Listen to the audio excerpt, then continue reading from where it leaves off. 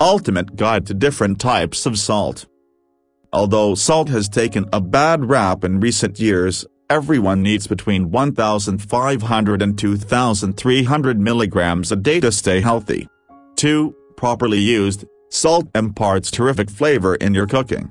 The trick is to know which salt to use when. Rest assured, no salt type is truly healthier than any other, although it could be argued that uniodized table salt is the least healthful. Choosing salt is really all about flavor. Let's talk about different types of salt. What is kosher salt?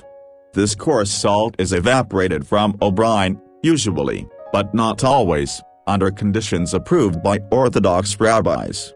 Be sure to read the label carefully if you are concerned about eating kosher. Kosher salt has no added iodine or other additives and is considered appropriate for any kind of cooking because it dissolves quickly, spreading its flavor well throughout the dish. Kosher salt is widely available in grocery stores. What is table salt?